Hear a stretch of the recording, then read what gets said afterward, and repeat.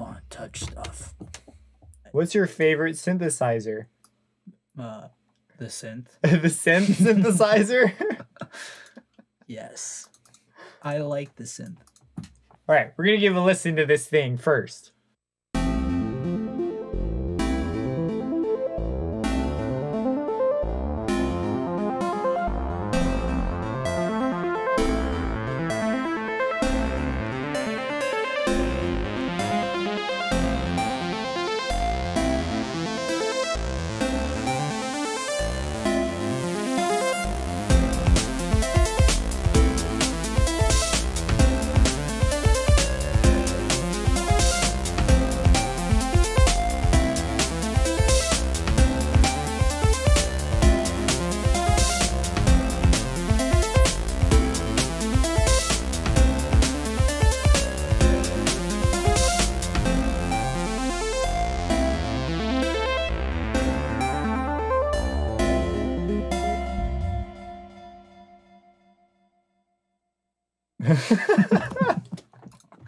All right, our composing gloves here. Today I'll just be Eric. Eric here with my brother Joe. He is trained in the dark arts of programming and has made a synthesizer. Joe, however, does not know. How much do you know about this? About what? Math or music or all of Yeah. it? I didn't really know anything about filters or what an oscillator really was. Didn't know much about music, so pretty much nothing about the synthesizer world. Yeah, so this was made by someone who just had every topic was brand new, every exploration. It was made from the ground up. You used the Juice framework. Yeah. What was like something that really stuck out to you about the framework that you're like, oh wow, this is dang convenient? It just has everything. Everything's like available to you. If you wanted to make a oscillator, they have a library for that. If you want to make filters, they have libraries for that. So it made everything very modular. So kind of cool. Very cool.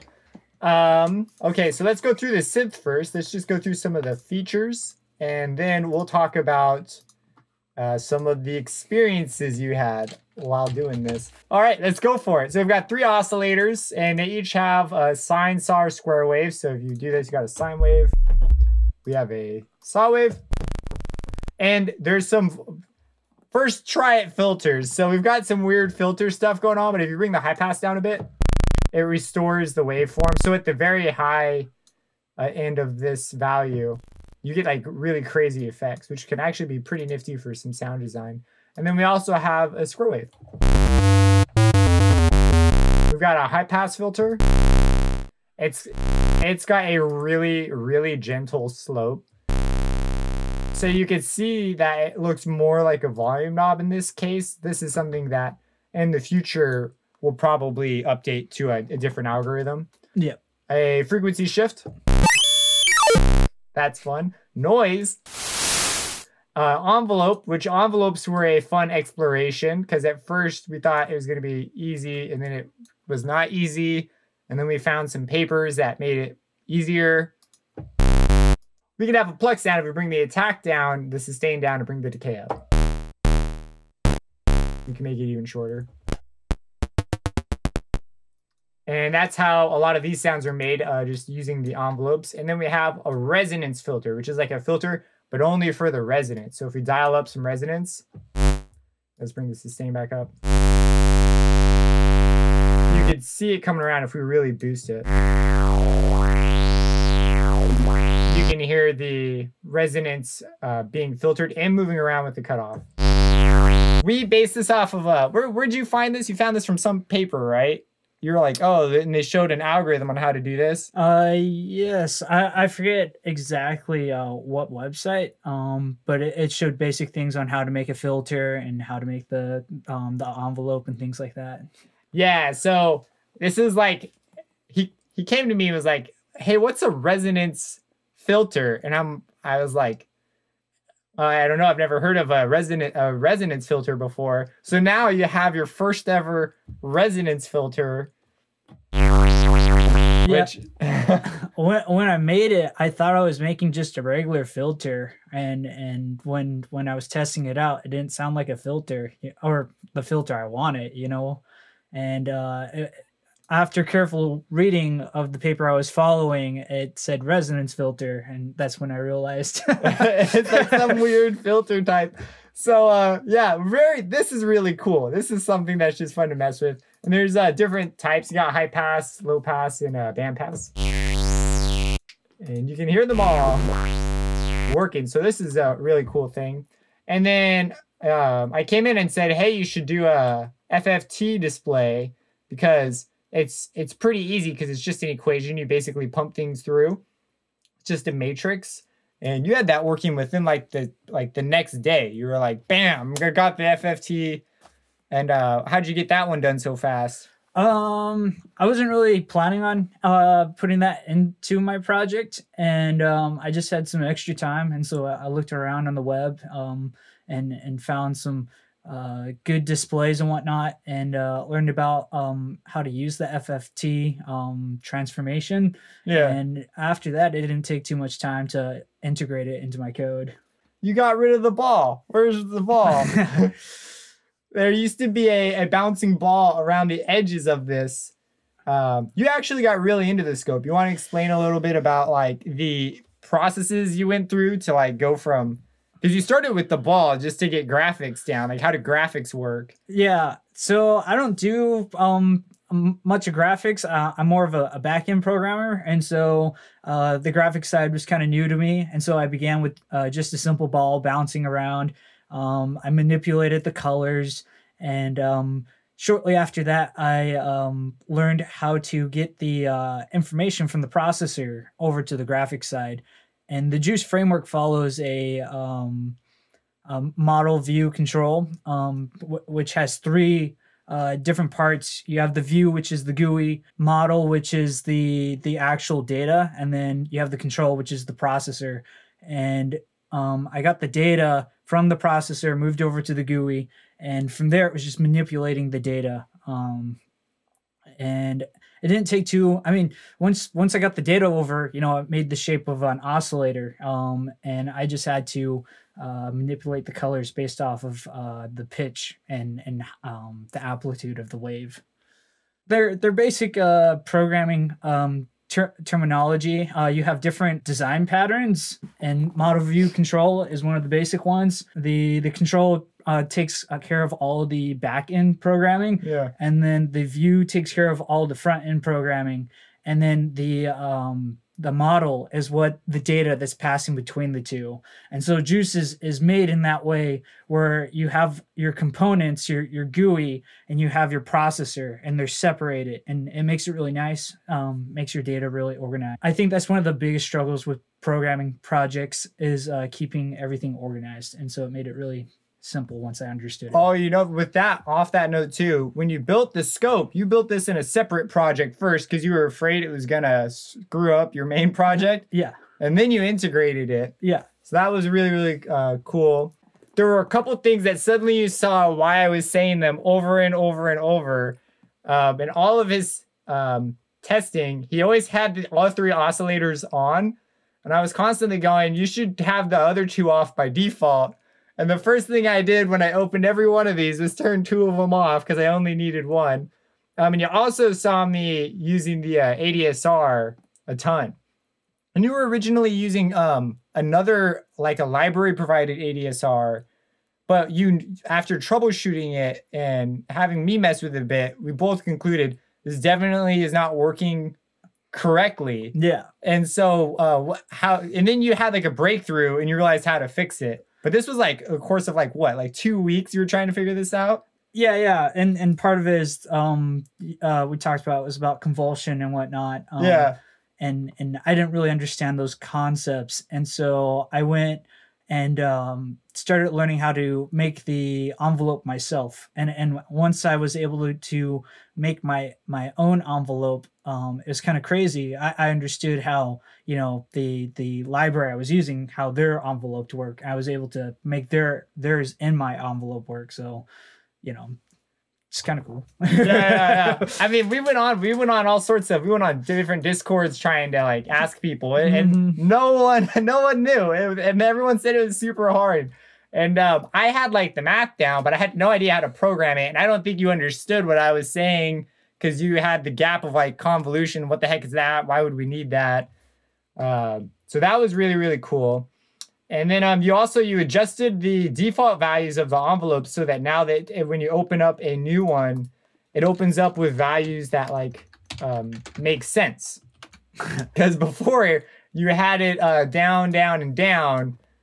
So we got lots of clicks at the beginnings and endings of notes. And as soon as I started working with it, I saw like the light go on. You're like, oh, this is why envelopes this is how you use them. And this is why they're there. You like understood the behavior, but I saw like you realize how you use it when you're making a sound. Well, when I was using the other, the library and I was implementing the code, you know, I had I don't know if you remember, but I had my knobs in different positions. So like my decay was after the sustain. Oh yeah. and to be honest, I wasn't really sure what an envelope was supposed to do in the first place. Yeah. And you know, I think that was the first part of like programming it, was understanding what it's supposed to do. What the heck is it is a really abstract idea. Like it's not, I've done it for so long that I think, oh, it's just an envelope. You use it to control things. Yeah, it made sense. Well, when I heard the terms, I thought, you know, it's supposed to attack and then sustain, and then it would decay, and then it would release, you know? It made sense in my head to go that way. And, you know, once I figured out, oh, the attacks, decay, sustain, release, you know, everything started clicking together. The library and the coding that I was learning started piecing together. And from there, it was, you know, relatively straightforward. It's definitely a subject that once you have a certain level of like vocabulary, suddenly you can just start moving. But getting that first root is just like really tough. Mm-hmm. And then at the end, so I was making the song and we saved it and closed FL and we opened it back up. This was literally today. He fixed it in like 10 minutes flat. Amazing. And it tied in a lot with what you were doing earlier. But when we opened the project back up, everything was back to the default values. It didn't save any of the values. All the automation was still connected, but the default values weren't. And then you said this connected up to what you called listening functions in this new like tree structure that you had learned about and were using. You want to talk a little bit about that? Yeah. So, to start off, I didn't really realize how important it was for data to be saved for a synthesizer, because I was working. Juice has their own like host, so you can test your plugins on their host. And for that, I was just testing values, and I didn't need anything to save. And it wasn't until you wanted to make a track, song, and then I opened it up, like, hey, where'd all my sound go? And then I realized, oh man, it's important to save this stuff. And so the nifty thing though, like I said, Juice makes everything really modular, and they have a lot of like useful classes. And one of that is the audio processor state value tree, and this tree keeps the values of your parameters, and it makes it takes care of the listening. So in programming, when you mess with the GUI, the GUI's got to tell other components that it's being messed with, and that's what we call listener classes, and they listen to each other. And the state value tree takes care of that for you. So that was really nice, and that's originally why I started using this class. But once we realized that it had to save state and value, it was pretty nifty, because I looked into the class and they already had functions to do it for me, and you know, everything was pretty straightforward. And Juice already has a couple functions to load and to open the state, and so honestly, Juice really does a lot. And once you understand the framework, it makes coding for sound way, you know, straightforward. Yeah. So that's really, really cool. So, that is well, you called it the synth plugin. Yeah. Right now it's only a VST3, but we're going to put it up for download. So you can download it. I encourage you, make something with this thing and send it to us. We would love to see what you've made. I really, and now I have to say some things that I think are really unique and some ideas that you have that are actually different than other synthesizers. Because processing wise, you're still at like the front stages of what you're doing. So that stuff's going to grow and develop. But I really like the look you have. Like it's like minimalistic. Things are not in the way. As you add more controls, it'll be interesting to see what you do to try and keep that. And I really like the visual displays like integrated into the synth. We did notice though that there seems to be something in the, because you used, I'm not sure about the graphics engine, but these aren't like images; these are like calculated, right? Yeah. So I was looking up a lot of different ways to mess with the GUI because, like I said, I'm kind of new to that. And I was thinking about putting an image and manipulating the image, but the more I researched into it, a lot of people on the Juice forum said that they don't really use images. They use vectors and they manipulate, based off of math and whatnot. And so my question or my problem was I wanted to get something that looked a little bit better than what the standard graphics were for Juice, but they give you by standard. Yeah. And but I didn't want to get too heavily into it because I wanted to focus also on the processing and whatnot and other components. And I guess it was really cool because I learned about this class. It's called Look and Fill, and this Look and Fill class is really straightforward, and it lets you mess with all the different graphics and whatnot. I kept it pretty straightforward. Made everything green because I thought that looked a little bit more, I guess, futuristic. It's organic. It's lifelike. Lifelike. I took off the little knob. Usually on the Juice knobs, you have like I don't even know a thumbnail that you pull up and down. Oh yeah. Yeah. So I took off the thumbnail and then I put a slight glow to it, and it's not really noticeable, but it gives it a little bit more shine.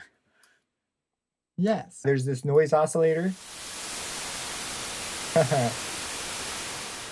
YouTube's gonna have fun with that, trying to compress that. But yeah, do you want to explain a little bit about how you made it? Yeah, you take a value between -1 and 1, and you randomize it, and you mix it into your sound, and then you have noise. And that's one of the basic places I started with. It was one of the few things I could kind of think out on my own. There's actually a bunch of different kinds of noise. It'd be interesting to use different distributions for like your random number picker. Yeah, get, like the different kinds. I was reading about that, the different like noise colors. Yeah. And then do you want to explain really quick your frequency shift? Yeah, so the shift only does the first oscillator. I was keeping it relatively simple, and it shifts it up by just adding to the frequency by some kind of hertz amount. I started out with that because we thought it would be something simple to do. Yeah, that was one that I thought it was going to be really easy to just change the frequency, but it wound up being this way harder than I realized by a lot. What we originally planned to do, and so we made this additional. It just adds to the hertz and made it a lot simpler than what we were originally planning. Yeah, so this was a control that we had a big plan for, and we realized there's no way we're gonna be able to do what we need to do to make that before. Yeah. And that reminds me, for the synthesizers, we haven't talked about the voices and whatnot. Oh yeah, I didn't even think about that. Go ahead. So inside the Juice framework, it has these classes that make it really simple and straightforward to add voices or allow you to play multiple keys at one time. And my synth, I think I set it for 5 voices just because I just chose something arbitrary. I thought that was good. It was a lot more straight than I thought it was going to be to do. I think this project's taught me a lot about project management to a degree. I've taken quite a few classes in college about project management, and I think this project really, highlighted them because I wasn't really sure what I wanted to make. I wasn't sure where I wanted to go. Yeah. And these are important concepts, and we bounced around a few ideas for a while, and we used what people would call in programming or management, the agile method, kind of bouncing ideas and making a list of ideas and then just implementing them one by one. And I think I learned a lot about how to go about exploring these ideas and how to make them into what I want. If you were to go further with this project, what things would you look at adding or changing? I definitely wanted to go more into like filters, because I know filters like can make tons of things like flangers and compression and whatnot. And so I definitely want to explore more with filters because I know that adds a lot of capability. Something that I would change about this is more on a program side rather than like on the outside. When I made this, I made a lot of what they call components, which is GUI objects. I would organize it a little bit differently because right now my code is pretty simple to like, a change and whatnot, but it could be more simple, it could be more. And so from a programming side, I would change how modular my code is with the GUI. So you can download it. I encourage you, make something with this thing and send it to us. We would love to see what you've made. Well, thanks for tuning in. Again, if you make something with it, let us know. There'll be a link in the description. Subscribe and have a blessed day. All right, this is how loud I'm gonna talk, and I'll be facing this way, looking at the blue camera, and you talk. Oh, this is how I'll talk. What was the most difficult part of this project for you, Joe? I knew nothing about music.